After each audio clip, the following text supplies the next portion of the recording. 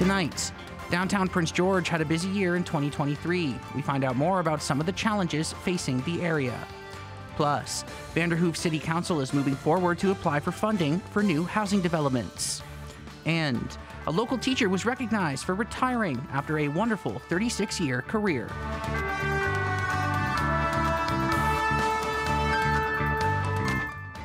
Good evening, I'm Eddie Huband, and welcome to CKPG News. Our top story, Prince George's downtown has faced a number of issues over the years, and businesses have not been exempt from their own challenges.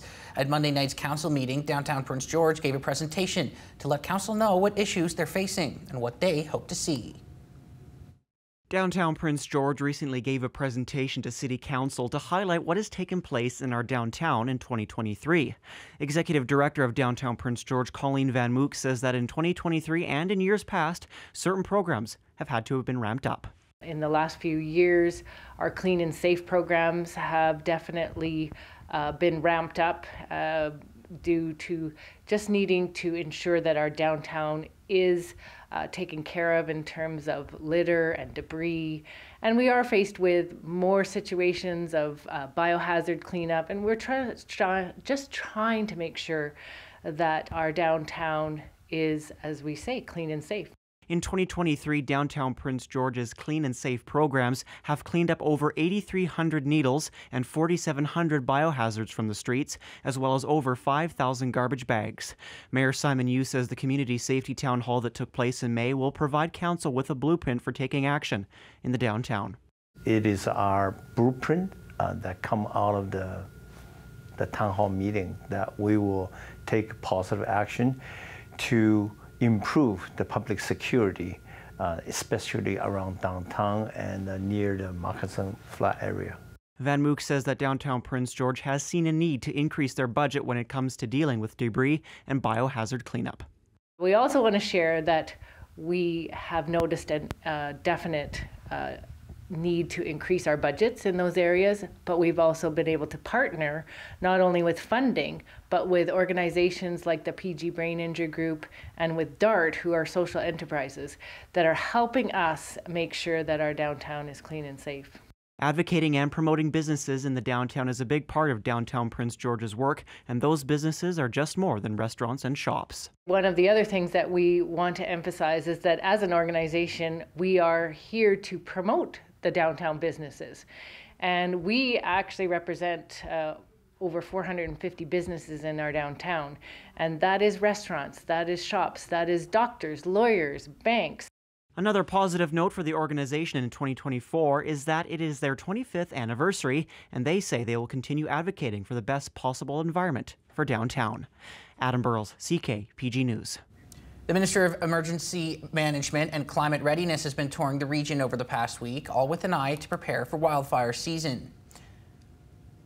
Minister Vanderhoof and to various organizations in Prince George, talking about emergency preparedness. She says despite the consistent rain in recent weeks, the Northeast region is facing drought, and with it comes forest fire.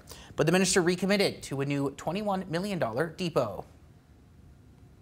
We are building a $21 million equipment depot right here in Prince George to support efforts across the north. The where, maybe not so much yet, but I can talk a little bit about what it does. So currently we have an existing depot in Bold Chilliwack and then one in Prince George. That's a very small one. It's kind of by our zone office downtown. It's where we keep all of our obvious firefighting equipment that gets shipped out around the province, but then also really importantly, it's where all our fire camp equipment is kept, and those are those very large trailers, so needing more space. So Chilliwack is kind of our large depot where we host a lot of this stuff, and so an increased size facility in Prince George just gives us a lot more flexibility in moving much more equipment around a lot faster. Obviously from the Lower Mainland is a long haul up to Fort Nelson, so having just some more expanded area here in Prince George will allow that just more smooth operations around. In terms of some of those more details, that's kind of just recently been funded to BC Welfare Service, so they're still kind of working through the procurement. But in a nutshell, that's kind of the essence of why Prince George is a good location for the other depot. One man was arrested and another two were injured in a reported shooting Wednesday afternoon near Wells. RCMP say they responded to reports of someone suffering from a gunshot wound 17 kilometers up the 1600 Forest Service Road at around 3 o'clock.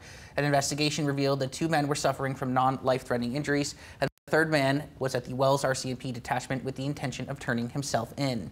One man was arrested and has since been released pending further investigation. And while the investigation is in its early stages, police say this appears to be an isolated incident with no threat to the public. No charges have been laid yet. Anyone with information is asked to call police. Council received a building permit and development permit summary for May with 33 permits issued for the month.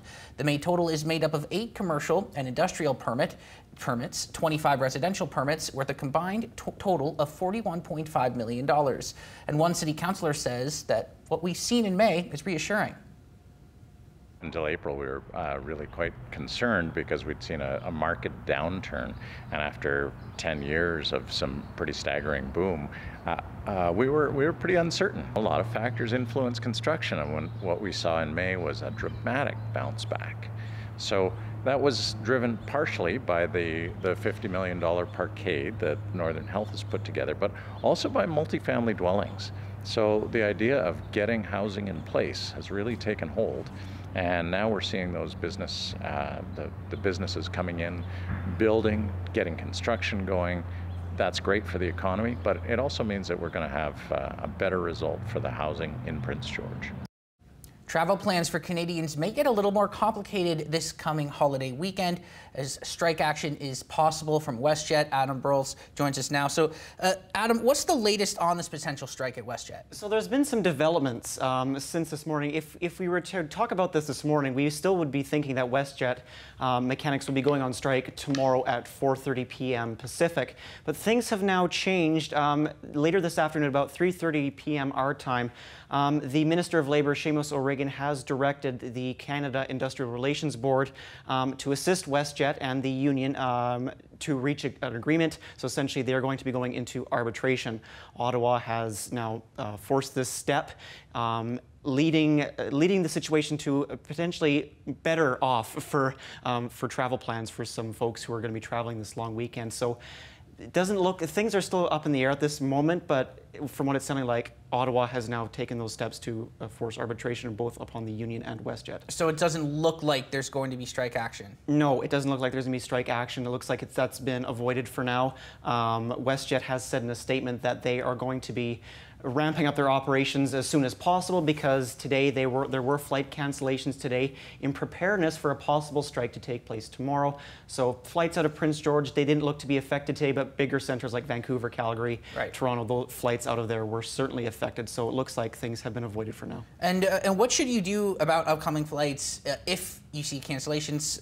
Like what should people do? Right. So there's still WestJet still has to get things in motion to get planes that are parked back onto the tarmac ready for service. So if you are concerned about your flight, if you're flying in the next couple of days, go to the WestJet website, check your flight status before heading out to the airport. That's always a good option, just to make sure that you're not going to the airport and you're showing up and you're flying and you're realizing that your flight's been canceled. So just check the flight status with WestJet to make sure that your flight is still a go before heading out to the airport and heading off on your travels for this long weekend. And the big question, Adam Burles, is this going to impact your upcoming trip to Cabo? No. I'm not going to Cabo. I'm going to the interior of BC, so I'm driving. So I will avoid. Almost as good. I will, yeah, almost. So I'll be avoiding the airline system for now. Adam Burles, thank you very much. Thank you.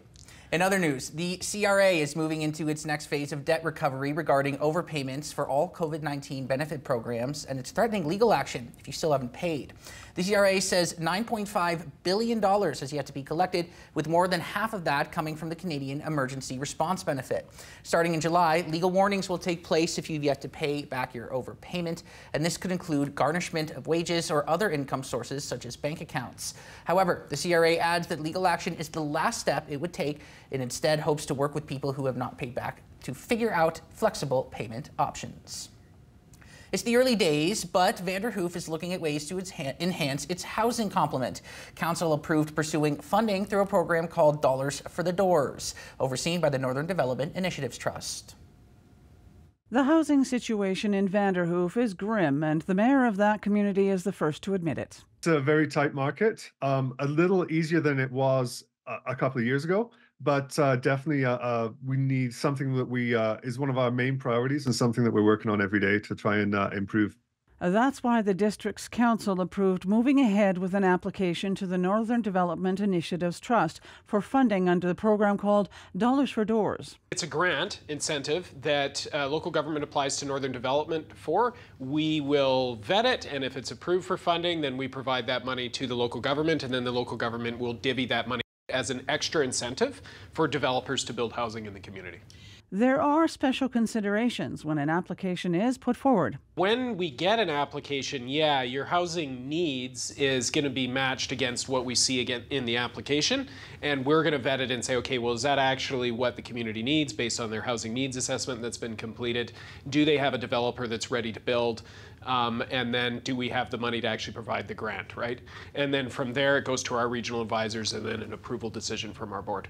But getting housing in place in northern BC and rural communities can be a bit more daunting than it is in larger metropolitan centres. Our challenge in northern BC is that it's cost prohibitive. We don't have a lot of developers up here.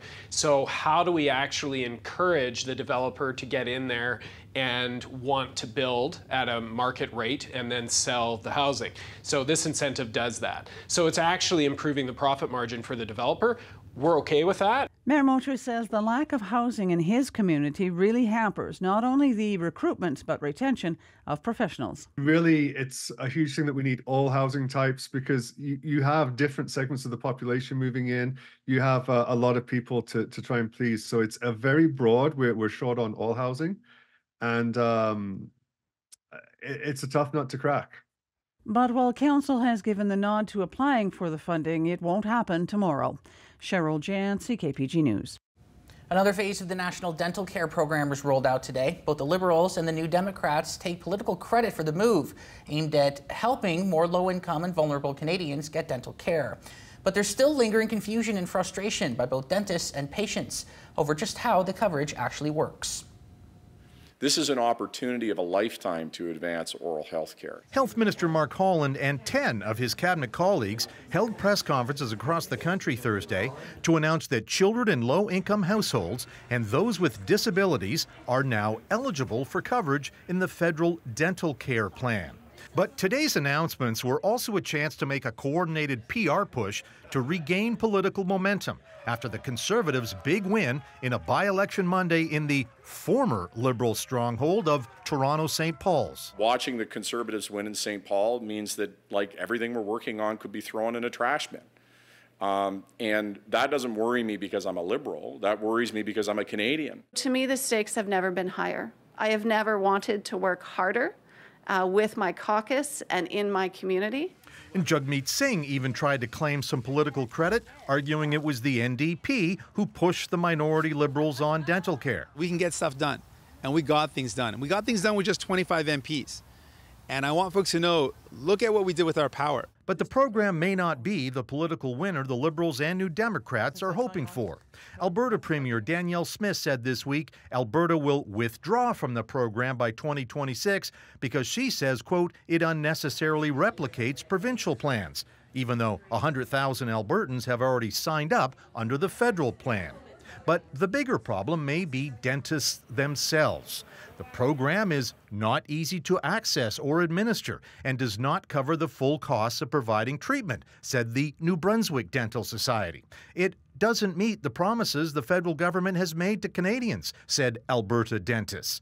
BC dentists are concerned about the government's lack of clarity and collaboration.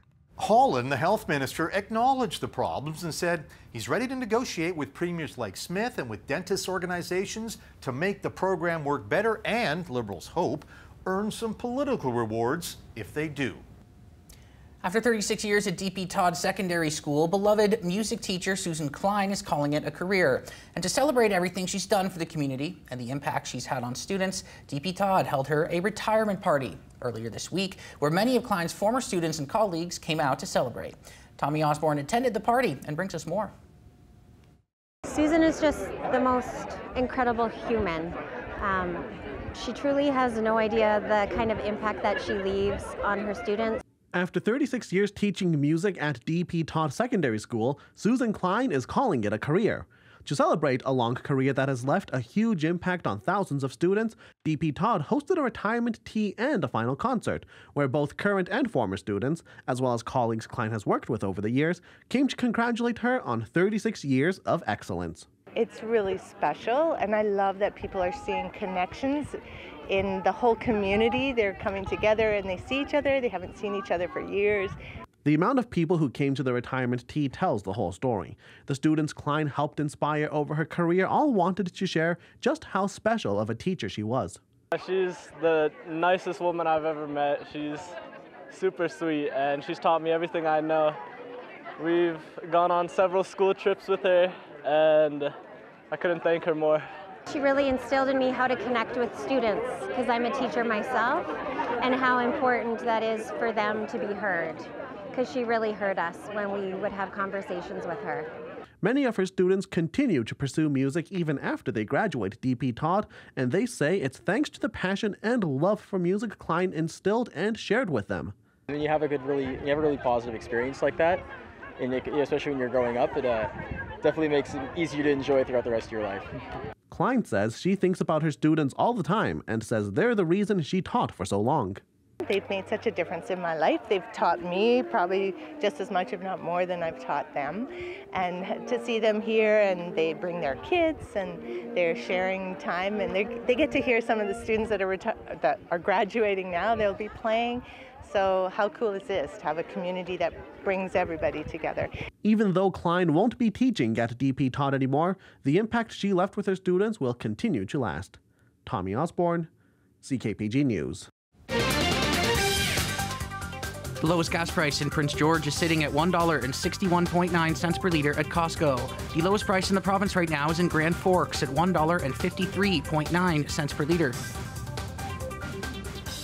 Manitoba has the lowest fuel prices on average in Canada at $1.36.6 per liter, while BC has an average price of $1.77.1 per liter.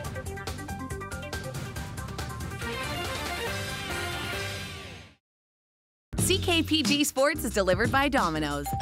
Join the Domino's Lunch Club with 25% off all regular price pizzas every day. Visit dominos.ca to join the club. After testing out the waters in Quesnel, Inner City Boxing is now training athletes for their next big event in September. Anthony Correa stopped by for a practice and brings us the details. Plenty of hard work at Inner City Boxing.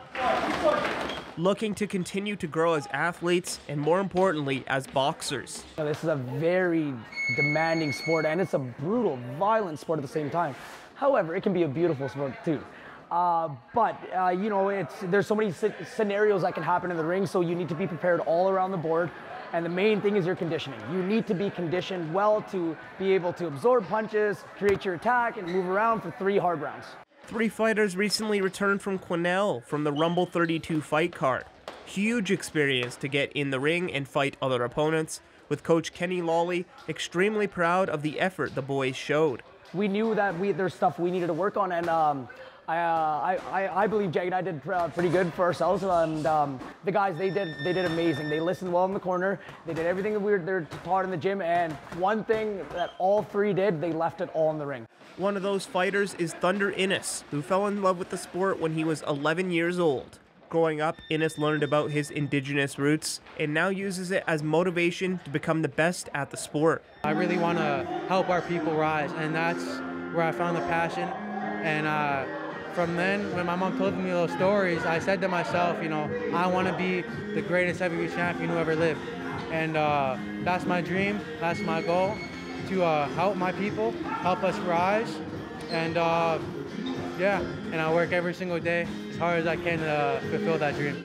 Now it's prepping for the BC Bronze Glove Tournament, which takes place September 13th to 15th in Chilliwack. A huge step for Inner City Boxing, as it's a key opportunity for boxers to take the next step in their goal. What our coach did with us when he started, he asked what our goals were. Both Jag and I, we want to go to the Olympics, and there's steps you must take to get there. We did the same thing with our athletes, and which school, all of them said Olympics. So the first thing we got to do is get them fights. The next thing we do is get them titles, which is what we're about to do in September. This is our first tournament, the BC Bronze Clubs, which is cool. It's a novice tournament. The TSX is up 148 points to close at 21,942. The Dow Jones is down 36 points to close at 39,164. And CN Rail went down 44 cents to close at $161.55. Good evening again, everyone. It is going to be a wet one still across many areas of our region tonight. Chance of showers for us here in Prince George, still that risk of a thunderstorm for this evening, and then a clearing trend for tomorrow. So we've been dealing with this upper level low that's been creating all of that instability and, of course, giving us that chance of thunderstorm activity in many areas, but that's going to push off to the east. So as it does, we'll see a brief high pressure building in for at least a day or so, and then we're watching another Pacific frontal system that is expected to spread some rain showers. So the Futurecast gives you an idea. There's the low. It's pushing off to the east, so quite unsettled throughout many areas of Alberta, especially down through Calgary. But for us, we'll enjoy some sunshine tomorrow and into Saturday as well. Likely going to be fairly dry for most of the day on Saturday, and then into the evening hours is when we could pick up some periods of rain as that system tracks towards us. So unfortunately, some of our long weekend will be a bit rainy, but certainly still going to be pretty nice overall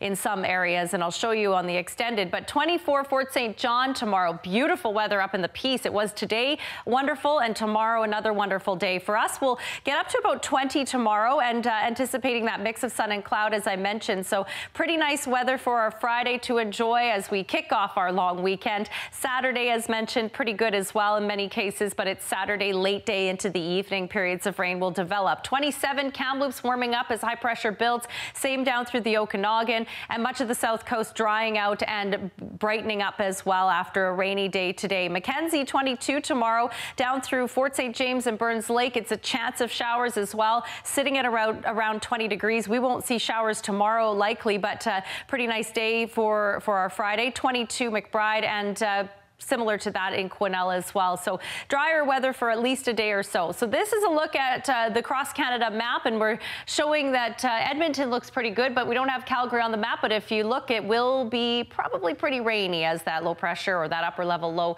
pushes off towards you. 15 in Regina, Winnipeg as well. Clouds and showers tomorrow, so quite unsettled throughout the prairies. And then really nice and pleasant as we go further east in terms of temperatures. St. John's looks to be pretty much the only place that will pick up a few rainy conditions for the day tomorrow. It's a mixed bag for our weekend, and yes, it is really, because we will have that precipitation for part of it, but not all of it. And Burns Lake actually looks pretty good. It'll be cooler on Monday for Canada Day, but dry. And tomorrow, just a very slight chance of showers in the mix, 20 degrees. 9 tonight to Mackenzie, you're looking at partly sunshine, sunny skies tomorrow, and 22 degrees. We've got clouds in the mix for Saturday, and then a pretty nice Sunday and Monday, although a slight chance of showers later into Monday. McBride, 22 degrees tomorrow, mostly cloudy, a few sunny breaks though, clouds on Saturday, but still remaining dry, and then a little bit of morning rain on Sunday, and a few showers at a bit cooler for Canada Day. Quesnel, 9 overnight tonight, 23 the next couple of days, so really starting to warm up again for a few days, and even Sunday looking pretty good in terms of the numbers. It is going to be a slight chance of showers though. So for us, we're going to see that system coming in later into the afternoon, evening on Saturday. Periods of rain developing likely, and that will go into most of our Sunday, and then clearing out just in time for Canada Day. Look at that. We will likely see some sunshine on Monday, which will be fantastic. CKPG Sports is delivered by Domino's. Join the Domino's Lunch Club with 25% off all regular price pizzas every day. Visit domino's.ca to join the club. As we mentioned yesterday, the 2024 Euro Championships knockout stage is set to kick off on Saturday. 16 teams are looking to capture one of the most prized trophies in soccer. Some notable matchups, beginning with Spain, who finished with an undefeated record and will be taking on Georgia, who are in their first ever Euros tournament. Germany will play Denmark. Portugal takes on Slovenia. And two top-ranked countries, France and Belgium, will face off in what will be an exciting matchup. On the other side of the bracket, Romania will play Netherlands, Austria and Turkey will battle it out, England will take on Slovakia, and then Italy will look to keep the magic alive against Switzerland after punching their ticket with a last-second goal. Matches in round 1 will go from Saturday through Tuesday. And that is all the time we have tonight, folks. Thank you so much for joining us as always, and we will see you tomorrow. Have yourselves a wonderful night.